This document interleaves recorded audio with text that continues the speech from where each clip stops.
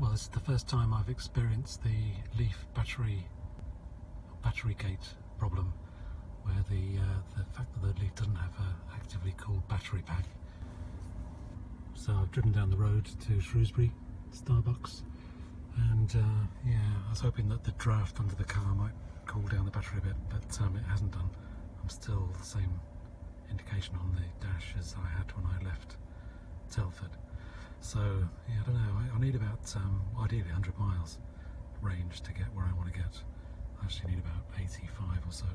So let's see if I can squeeze a bit more in despite the battery being hot, and we'll see how we go.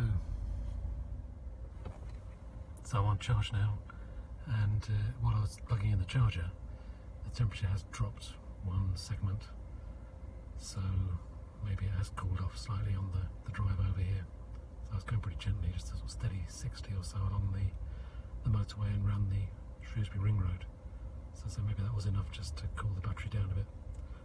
So I need about 25 miles range added to what I've already got, so should hopefully pick that up in a few minutes.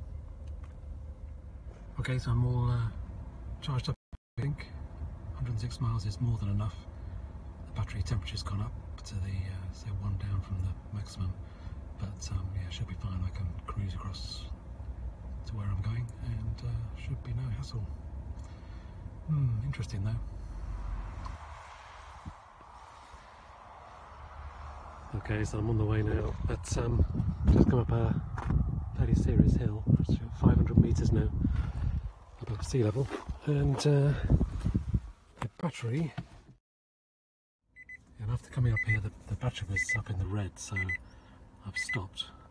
It's actually just fallen back down now after a couple of minutes, so I'll let it cool down a bit more, I think, because I guess it's going to warm up as I go down the hill, and it regenerates, pushes power back into the battery. So yeah, I'll give it a few minutes, maybe get it down to one more segment and then set off again.